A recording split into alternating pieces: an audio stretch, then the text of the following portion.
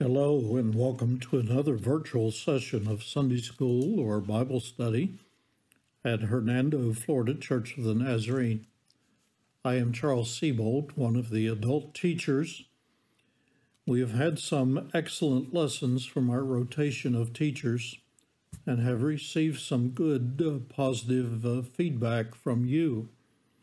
During the month of August, we shall have one or two new teachers joining our rotation, and we look forward to hearing them. Some of the suggested lessons for this summer quarter are from the book of Psalms, a book that no doubt that you have read through many times in your life or that you have referred to very often. Today I wish to explore with you Psalm 15 and Psalm 1. Yes, in that order, 15 and then 1. But first, allow me to make some general comments about the book of Psalms. If you lay your Bible down and kind of look to the very center of your Bible and open it, it will probably open to the book of Psalms. This is a great collection of songs and prayers that express the heart and soul of humanity. Since they are songs and prayers, we do not normally reference the Psalms by chapter, but by stating Psalm and then the number that we are referring to. In them, we find the whole range of human experiences expressed. You have probably seen those lists that tell you that when you are experiencing such and such, refer to a particular psalm. The book holds no cliches or just simple advice that contains no depth. Instead, David and the other writers honestly poured out their true feelings, reflecting a dynamic, powerful, and life-changing friendship with God. The psalmists confessed their sins, expressed their doubts and fears, asked God for help,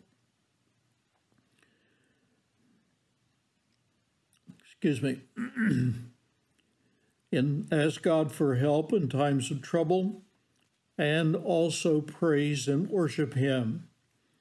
As you read the book of Psalms, you will hear believers crying out from the depths of despair, and you will hear them singing their songs of celebration.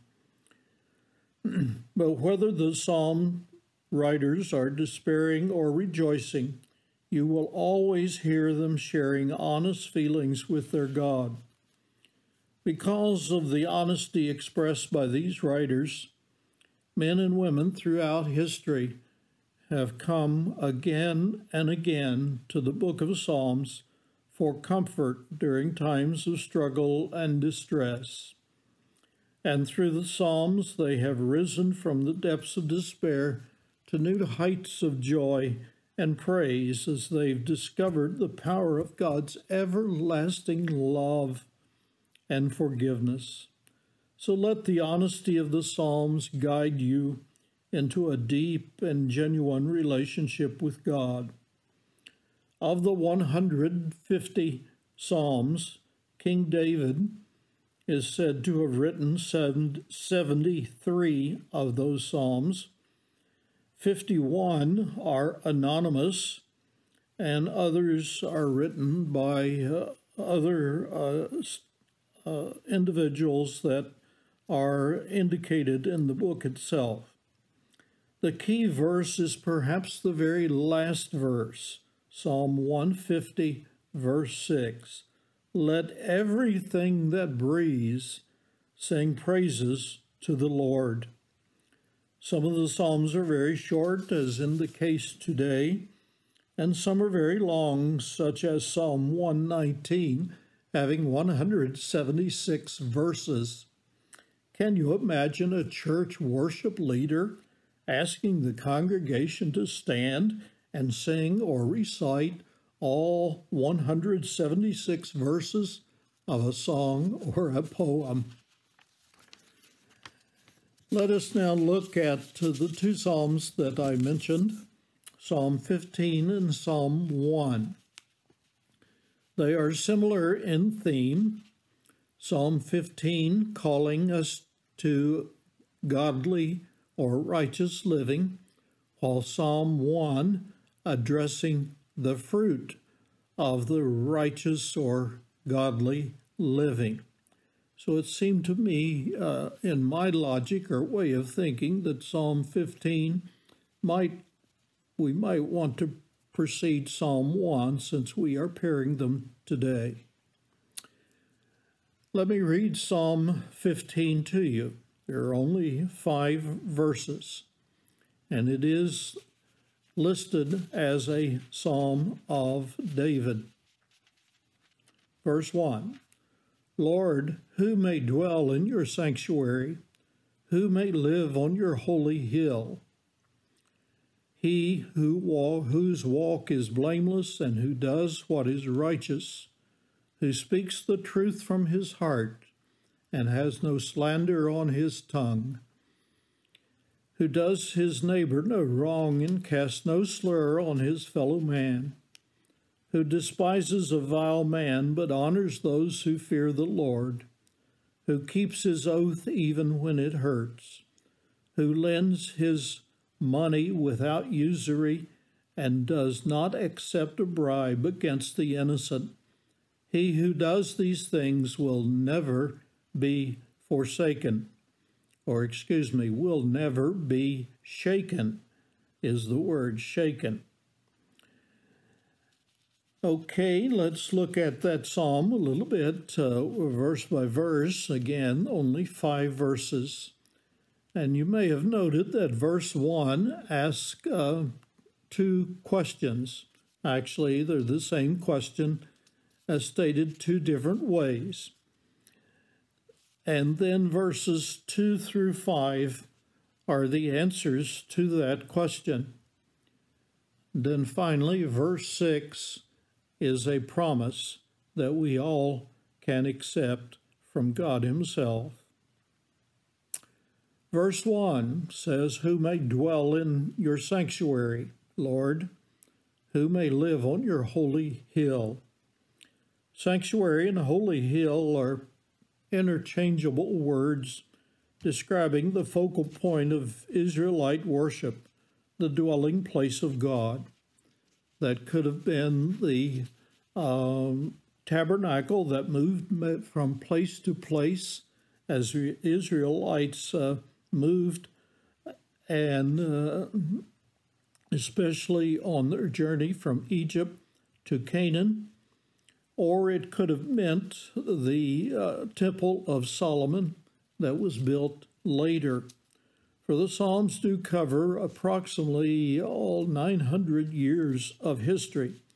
For one, at least some of the Psalms are attributed to Moses himself. So verse 1 is a rhetorical reminder of the holiness of God.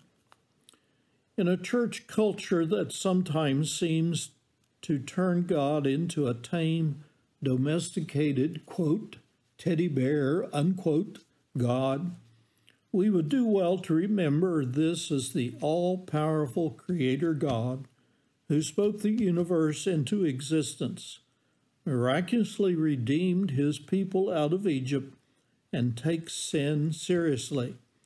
So the question is, who may dwell in God's sanctuary? Who may live on God's holy hill? Or who has a right relationship with God? Well, verse 1 and the following verses give us some answers to that question. God calls His people to be morally upright, and in this psalm, He gives us 10 standards.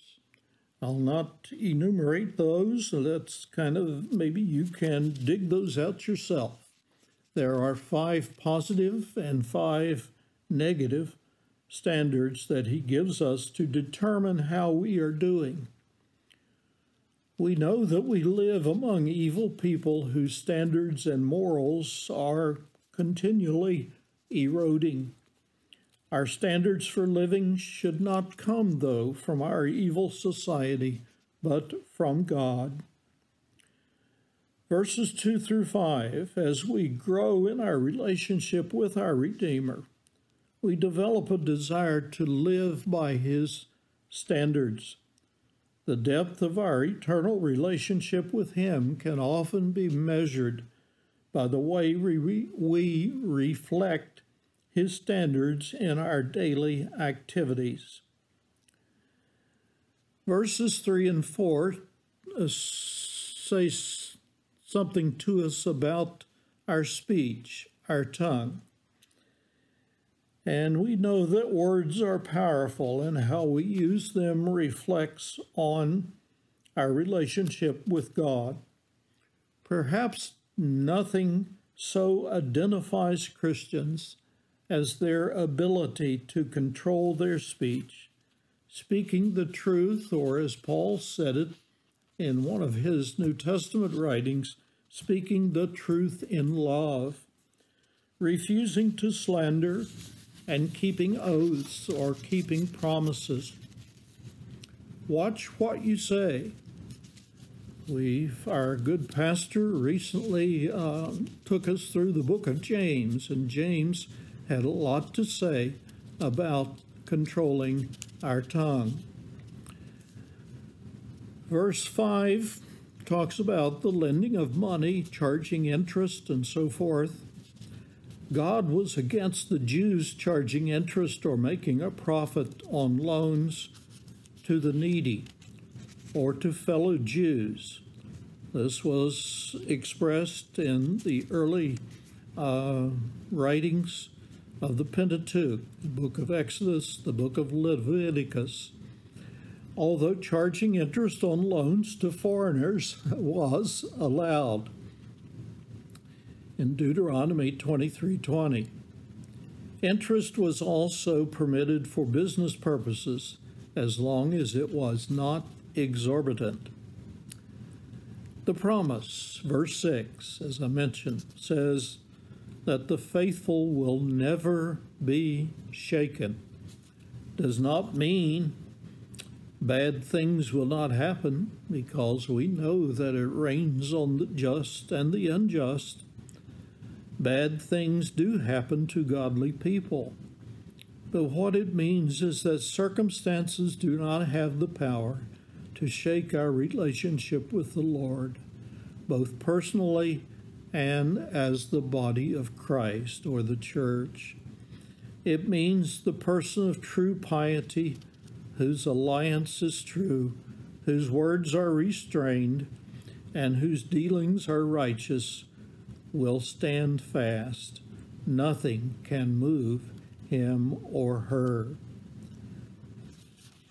So, in Psalm 15, we've had the question, and we've had the answer.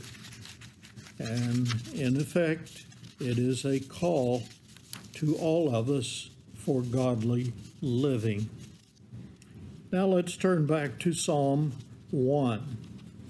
It also has only 6 verses, and it is a psalm that at least I have often read and enjoy, especially some of the very descriptive words that are contained in it. It starts with the word blessed. Are you blessed today? I have a friend who, anytime you ask him, how are you doing? He says, I am blessed. And we, as God's children, definitely are a blessed people. Sometimes that word is pronounced blessed. I always heard it, especially when the Beatitudes were stated. The Beatitudes, as were given by Jesus in the Sermon on the Mount in Matthew's Gospel. So whether you pronounce it blessed or blessed, I think you know that you are a blessed individual as you are serving God today. Some have translated their word other ways, for we use the word in various settings, not just spiritual settings as we're talking about today. But some translations of the scriptures say happy. Happy is the man who does not walk in the counsel of the wicked, or stand in the way of sinners, or sit in the seat of mockers. And another translation, I think, said something like, joyful is the man who does not walk in the counsel of the wicked, etc. The wicked in verse 1 in the King James Version is translated ungodly. Blessed is the man who does not walk in the counsel of the ungodly, or stand in the way of sinners, or sit in the seat of mockers. Notice the words stand and sit and walk, those verbs there that show basically the three posture positions that we most always are in throughout the day. We are either walking, we are either standing, or we are sitting. And he's saying that we are not to be doing it in the company or to be influenced by the company of the sinners or the ungodly. It does not say that we cannot be in their company, for we know that to evangelize and to bring people to Jesus, we need to develop relationships with them. But the word counsel there, where do you get your advice? Where do you get your counsel? And certainly it's very plain here, we're not to get it from the wicked or the ungodly. Verse 2, but his delight is in the law of the Lord, and on his law he meditates day and night. I love those words, delight and meditate. Once again, delighting. I'm happy to be opening God's Word and reading God's Word and finding what it says to me. Meditating upon it day and night. Perhaps that says to me, or it says to me that that's probably the thing that dominates my thoughts more than anything else throughout the day. It's the last thing I think about as I rest my head on my pillow, and it's the first thing I think about when I rise in the morning. Verse 3, he is like a tree planted by streams of water, which yields its fruit in season, and whose leaf does not wither. Whatever he does prospers. Not so the wicked. They are like chaff that the wind blows away. Therefore the wicked will not stand in the judgment, nor sinners in the assembly of the righteous. For the Lord watches over the way of the righteous, but the way of the wicked will perish. Again, I titled this section, The Fruit of Righteous or Godly Living.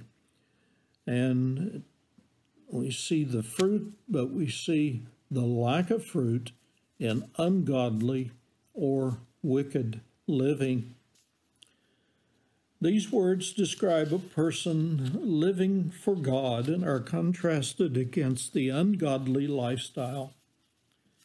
Many of us thought we were enjoying life before we became a Christian, having a lot of fun.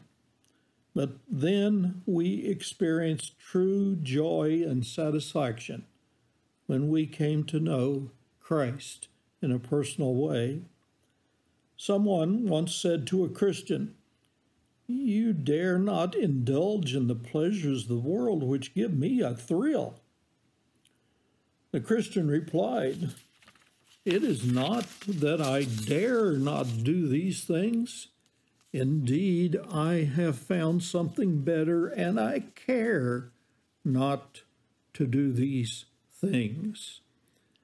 I think a very good play on words. Just change one word there, and it changes the whole meaning of the sentence from dare to care.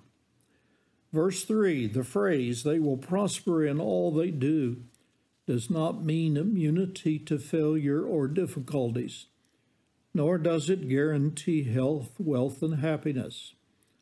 What the Bible means by prosperity is this: when we apply God's wisdom, the fruit, that is the results or the byproducts, we bear will be good and will receive God's approval. Just as a tree soaks up water and bears luscious fruit, we also are to soak up God's word, producing actions and attitudes that honor God. To achieve anything worthwhile, we must have God's word in our hearts. Verse 4 mentions the word chaff.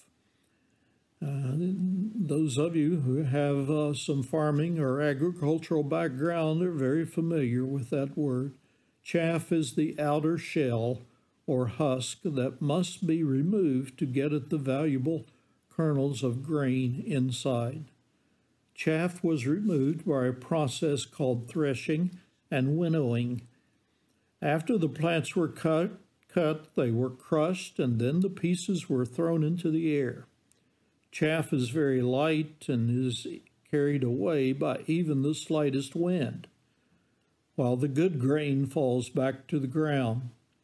So chaff is a symbol of a faithless life that drifts along without direction.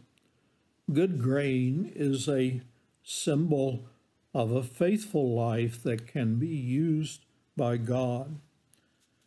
Unlike grain, though, we can choose the direction that we take. Verses 5 and 6, they certainly talk about judgment for the wicked and the ungodly. We know there's a lot in the New Testament in regards to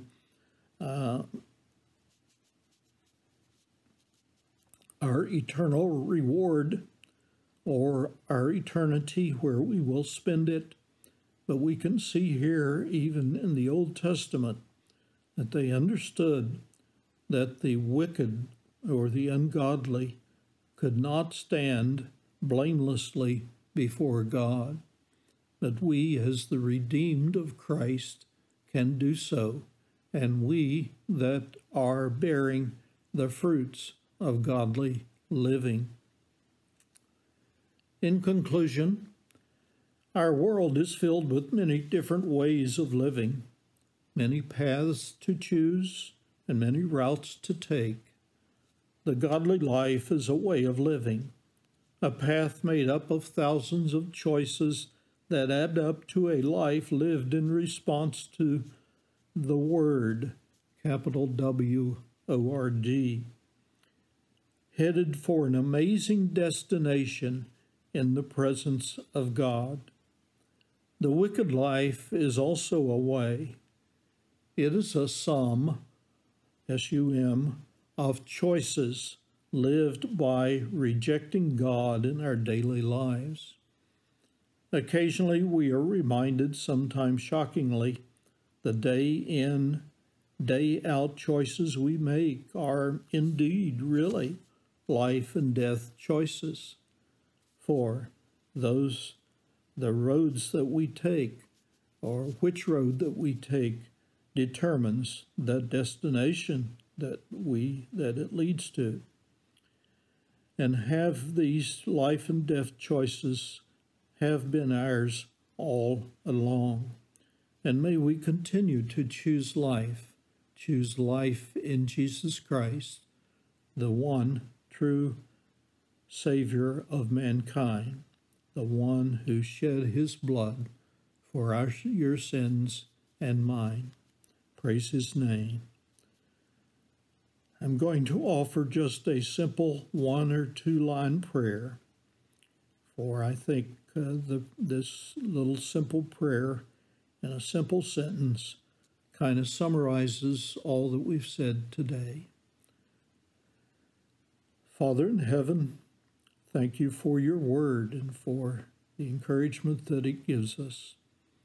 We're thankful for the blessed life that we have in you and that we continue to experience as we endeavor to meditate upon your law day and night, and as we endeavor to love our fellow man, loving you and loving our neighbors as ourselves. And this would be the simple prayer that I pray. Help us to go after the right things here, so we may go to the right place in the hereafter. Amen. And I thank you for listening.